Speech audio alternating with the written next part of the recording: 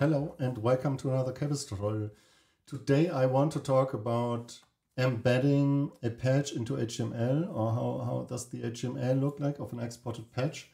And we want to interact with the patch from outside of the patch, from the HTML. So this is something we want to build. So we have this little action button, and when I click it, we will change the scale of this circle from the outside of the patch. Okay, let's just start. I will create a new patch on cables.gl. I will create my little very simple setup here. I will create a main loop. I will create a circle operator and a transform. And I want to show or to see that the patch is doing something, or it's animated all the time. So I would just add a little timer here so that the circle is rotating. We have some motion, so we know the patch is running. Okay, so for the interaction with the website, we want to interact and change the scale of the circle. So I will just use the number op to just expose this scale number, and I can enter. Now I can enter the scale in this number op. So this will be basically my default value for later. So every time we open the patch, the circle will have this size. So we change the number. I want this to be animated. So I will add a smooth op. So we have a smooth animation. So I can plug this in here. And now when I change the number of the scale, you will see it's smoothly animated. Great. So later when we export the patch, we want to change this number from outside. So the easiest way to do this is using variables. And to create a variable, I can just click onto the cable in the middle, and I don't need to type anything. On the right, there's always those suggestions, and there's, for example, suggestion for variables. So it says replace link with a new variable. So let's click this, and we need to give it a name. So we will just call it scale, and then the cable that was here is replaced with two operators, a set and a get bar operator. So now when I change the scale, you will see it will work like before. And if you look here, while I change the values, you see there's now activity on those cables because we changed the variable. So there's like a transparent cable in between them. So if you use variables a lot, I would also look into the other ops for variables. So for example, there's a trigger var number operator. So this helps you setting variables by triggering them. And this way you have way more control when the number or when the variable is set. So keep that in mind. If you have multiple setters, better use the var trigger number op. It's really easier to debug and easier to control. But for our little setup, we only need one. So this is totally fine and great. So let's export this. I will just click on export in the menu, and we just choose the standard option, download HTML, and we get to download a little zip file. So I will uncompress this file. Here we go. So this is our export. So the export consists of static files. So those files I can just put on my web server. So if you rent a web space or on a web server, you can just upload them using a FTP program or something like an SSH program or something. You can just upload them there, and then you can open them on your domain, on your browser. So that's the easiest way to put this on the internet. But in this tutorial, we will use a local web server. And I will use a little call that's called HTTP server. It's a little npm module. So let's do this. So I want to change to this directory.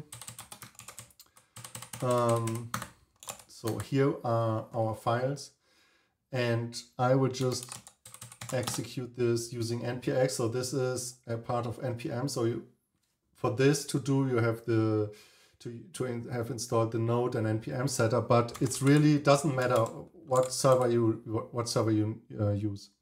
So this is called npx HTTP server. So when I enter this HTTP server, sorry, then it will just run this server. So now on my machine locally, it serves those files in this directory. So I can now take this URL. So then we see our patch running in the browser on this URL.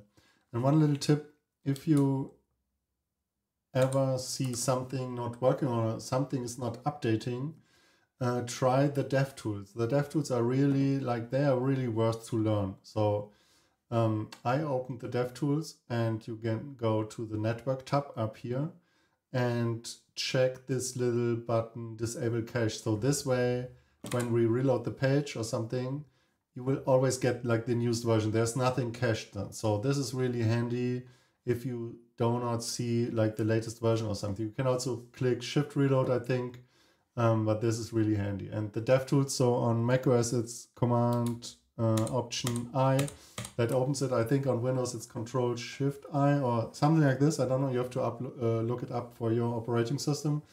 But they are really handy. You can also see a lot of information here. In the beginning, it looks really scary, but it really helps you identify problems and disable cache and all this kind of stuff. Okay, we will just keep that open, but I think we can ignore it. Okay, so we have our little circle running in our browser. So let's have a look at our index.html file. So I will open this in my editor. You can use any editor you want. And let's have a quick look at this file, right? So this is a HTML file. So there's a head area. So this contains style sheets, for example, then some meta information, which is not really interesting to us. Then comes the body, so the HTML itself. So this contains a canvas element. So the canvas is basically what Cables renders to. So this is like an image element, but JavaScript can render stuff onto it. So this is our main output. Then we have two script tags. So the first one just loads everything that Cables needs to run. So this is JavaScript, and it contains the patch and the JavaScript to run the patch. And then we have a little bit of more code. So this is mainly some callbacks. We will come to that later. And then there's this block here. So this is how to start, how Cables starts, or how the Cables patch is basically started. So we have some parameters here. So for our result, we don't want to change the size of the patch all the time. So when I resize this, you see the patch is getting bigger or smaller. So we don't want that. We want a HTML page where the canvas is in there like an image element or something. So for this, we need to change this parameter here, GL canvas resize to window. So then it will no longer resize the patch automatically to the window. So we will set this to false and then go up and change, remove the width and height parameters of the canvas here. And then we want to style our canvas using CSS. So I will scroll up to this CSS area here, and there we have a canvas tag. So for all canvas elements in the HTML, those CSS rules are applied. So we want to change this a bit. So we want to remove position, absolute, and outline, and we will just set width by hand, like 640 pixel, and the height to 360 pixels. And maybe we will add a border 3 pixel red. And I just saved the file, and now I can reload this. And then we see we now have a fixed size for this canvas element, and we have a lot of empty space. So another thing the body style here, this overflow hidden, this means there will never be scroll bars shown. So we want to remove this, and the height, force it to 100%. We will want to remove this. Also the margin and the background color. And when I save it now, you will see we have a white background, we have a little bit of margin. So this is, so those values are basically most of the time you want the cables patch to just run in maximum size, right? So that's the default setting. So to change this, you just have to remove them. And yeah, so now we have basically, we can add more HTML to this page. So for example, so I go back to the body, so where the content of the page is, and I will, for example, add a H1.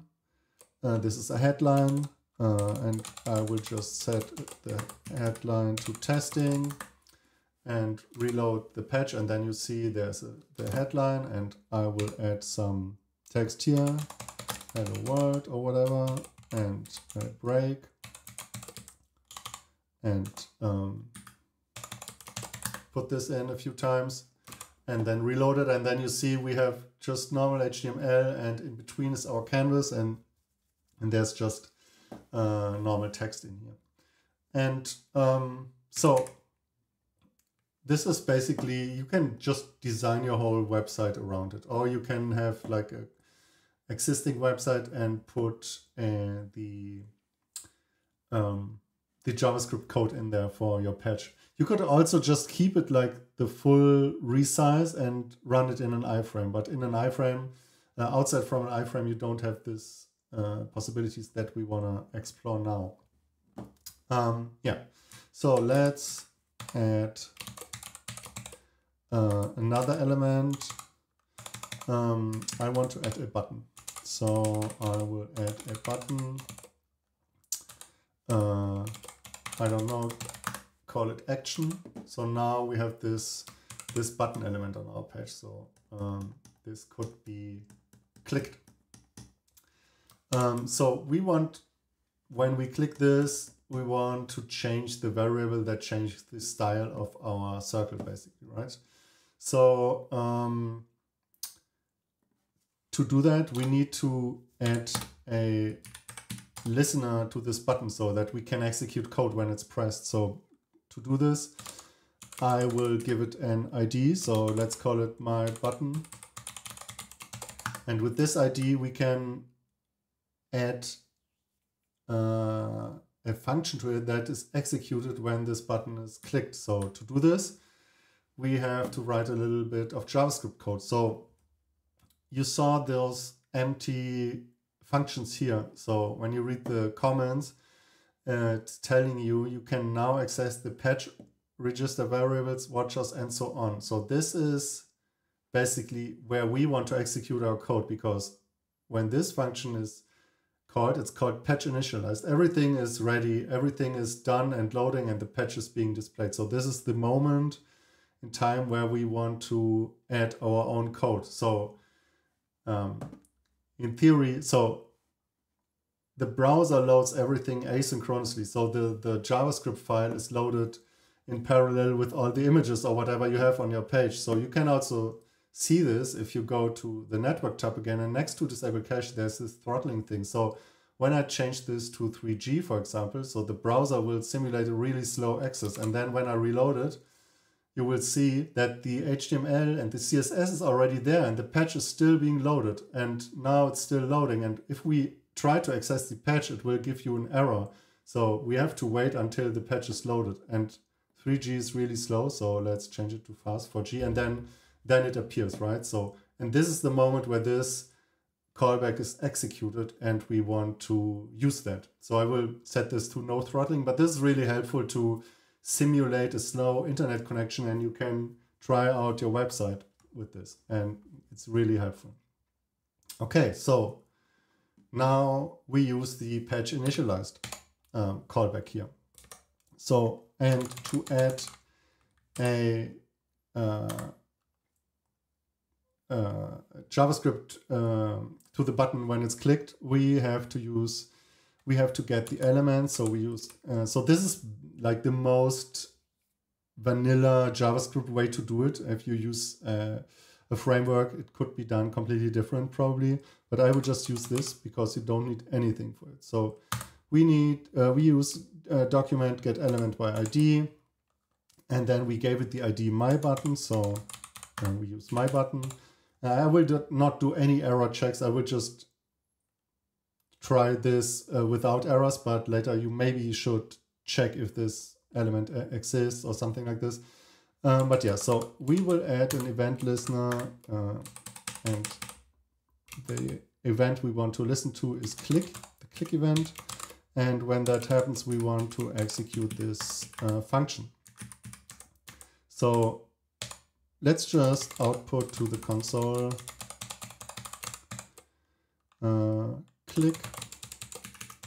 So this way we reload this, and now we click the button, and then we see every time we click the button, it outputs click to the console. So the console down here, you can also go to this console, will just show basically the output of the JavaScript. If you output something to the console, it will be shown here. So this is also really handy to debug. So now I know, okay, we have this click listener and we can execute something. Okay, so now we want to change our variable. So to do this, we have a look at the cables documentation. So you can go to cables docs, and there you have this little menu, and there's this section about exporting and embedding, and this section has a page called using variables. So let's go there, and there you can read how to modify the variables and everything.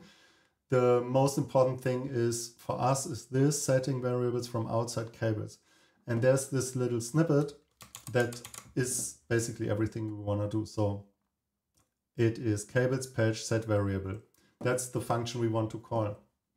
So let's go back to our patch and to our code, and there where I added console log, I want to insert this little snippet. So cables patch set variable, and this is the variable name. So this is wrong fast, so I will just change this to scale, and we want a numeric value. So I will set this to 2 for now. Then I will save this and reload the patch. So now when I click the action button, it grew a little bit. So let's make it a bit bigger. Reload. Now when I click it, it will grow to 4. So when I click it again, nothing is happening. We still see the click, but the number is not changing. So maybe let's try to make it a bit more interesting. So we can just scale it to a random number by using math random function and multiply this by 4, as that then this will give me a random number between 0 and 4. So now when I reload it and press the action button, you see every time it's changing the scale of the circle to a random number. And this is basically how you modify values from outside of cables. And you can also read other variables back and use them in your JavaScript part, and lots of more stuff. So use the documentation. There's a callback when a variable changes, then you can do stuff.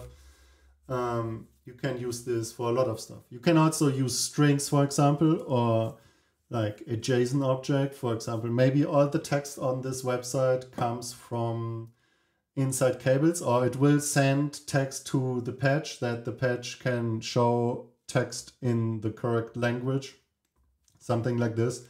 There's a lot what you can do with variables. But yeah, so this is our simple example. Let me know if you have any questions or any remarks, or if you want to see more stuff from this area. Yes, thank you very much. Bye.